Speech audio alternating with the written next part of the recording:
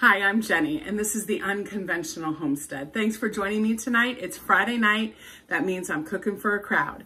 Every Saturday, my husband Anthony and I deliver food to anywhere from 8 to 20 people. We started this over 3 years ago, right at the beginning of the pandemic, and it's just something that we really enjoy doing. So we call them our peeps. Come join me, and we are making stuffed pepper casserole. Our friend Matt from church, about 3 years ago, gave me this recipe. It's one of his favorites. I'll be taking him some on Sunday. It is super easy. That's one of the things I look for in a recipe, and this is it. I don't even cook it before I give it to them, because you know what? The hamburger's all ground. It's minute rice, and it gets hydrated, and then tomorrow they will just bake it to get it warm. So in my large bowl, I am making, just so you know, 3 batches of this. So if you follow this recipe, you could make one 9x13 pan for your family and then freeze 2 others. It's an 8x8 baking pan. So, it's very filling though, I will say that. But what was nice is I came home from work, Anthony browned this as I was driving home. So we drained it, and then I just put it in the bottom of the pan. So I'm gonna go, in order of the recipe so I don't miss anything, and I did forget to pull out my Worcestershire sauce. Okay, so each 8x8 takes 1 tablespoon of Worcestershire sauce. Goodness.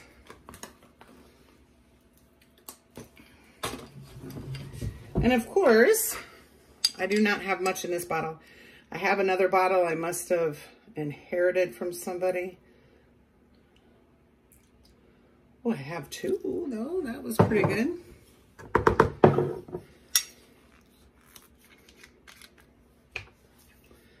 Oh, and I usually take my stuff. Oh, this is pretty fast stopper. Okay. Okay. The next thing is 2 tablespoons of ketchup.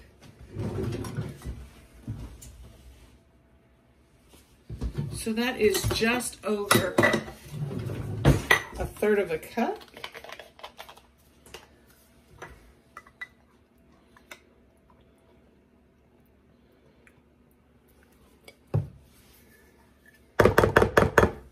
Now, I have a mini spatula here because it also takes tomato soup.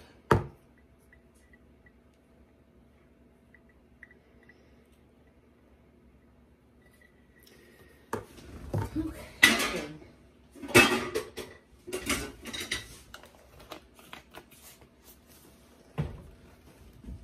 It says salt and pepper to taste. I'm just going to add a little bit of pepper. I don't add salt.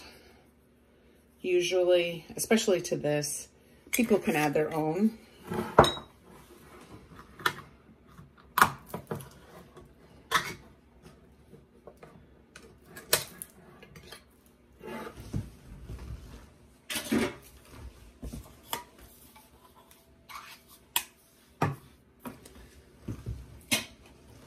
Have you ever made anything like this? I think this is just really filling. And everybody seems to enjoy it. It is much easier to make than stuffed peppers, although I have made stuffed peppers for them. And I think even if somebody doesn't like peppers, they're more likely to like this because there's just not a ton of pepper in it.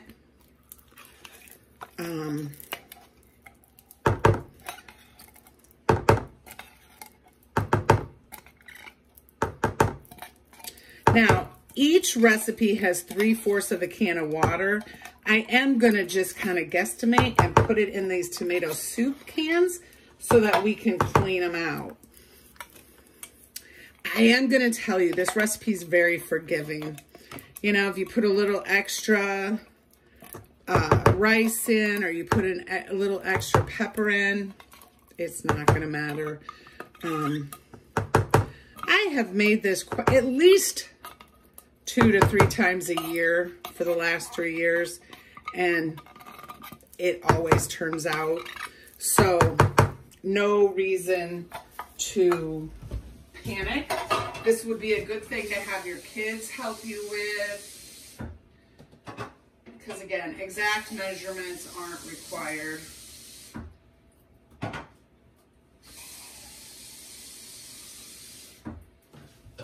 But I do like measuring liquid into the soup cans to clean them out. Doesn't get them perfect, but it's better than it was. And all that extra flavor is good.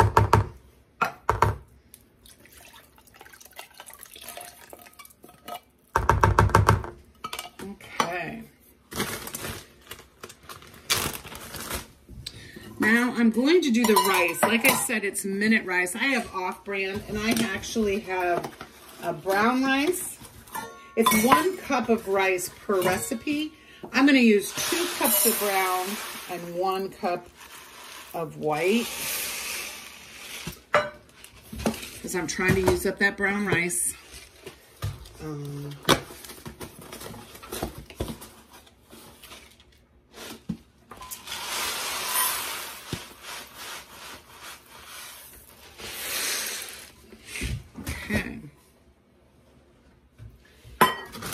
And then it is also 3 cups of peppers, and these are from my freezer. But that's why I did the rice first, because it's from the freezer, so they're going to be a little, the measuring cups, I don't want to, they're wet now.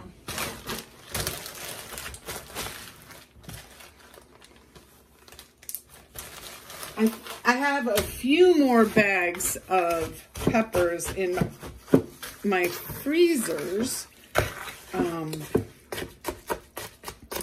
but then this year I'll freeze dry peppers. Frozen peppers turn out great, but freeze dried are even better. They take up a lot less space, and I'm not tied to having them in the freezer. Okay. So now I use dehydrated onion, and it's the equivalent of 3 onions, so that is 3/4 of a cup.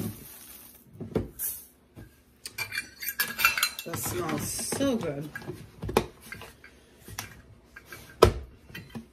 And there's cheddar cheese, but you sprinkle it on top. So I don't even measure it out. I just let it, the feeling is how much we need. And then the last thing, believe it or not, is sugar. And it's a 1/2 to 1 teaspoon per recipe. So for 3, I do a tablespoon. And you add sugar, you know, a little bit to a lot of tomato-based things. Chili, vegetable beef soup. Because of the tomato, it kind of cuts the acidity.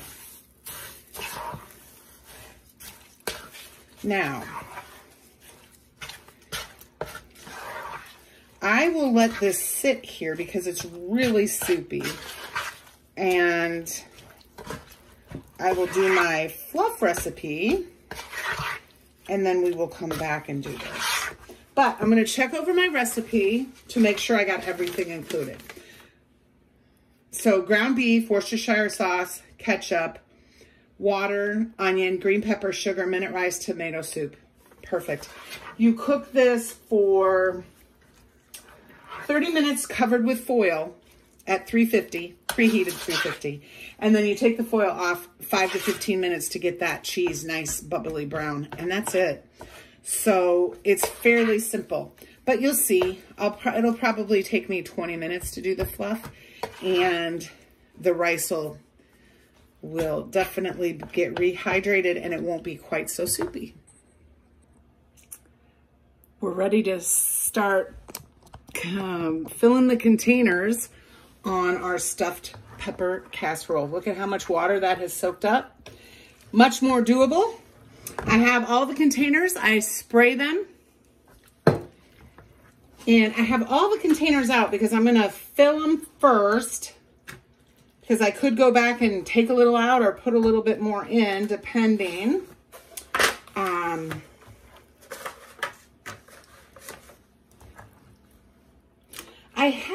I used to make this for the big group, but I will say it's very heavy on the hamburger.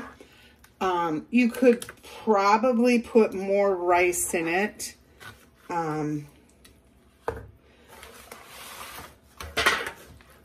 You could always give people a little bit smaller container.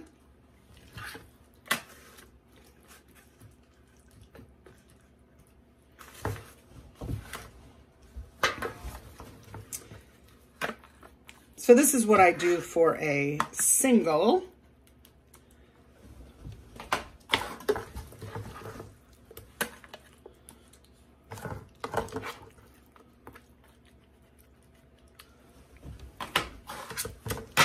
Oops.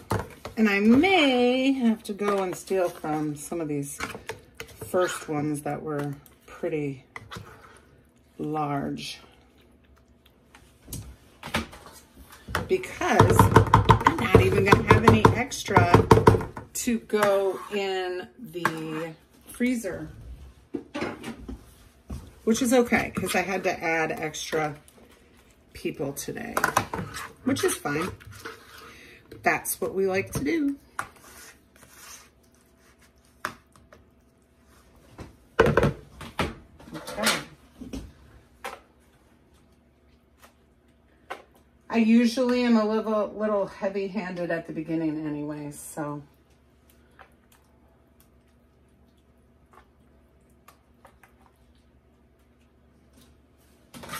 Okay, let me show you how we put, I guess I do have half a scoop here.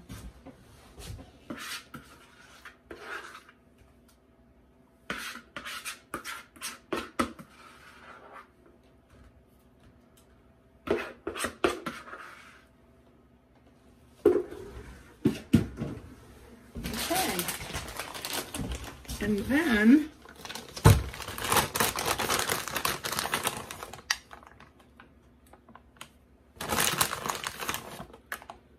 that's what I do.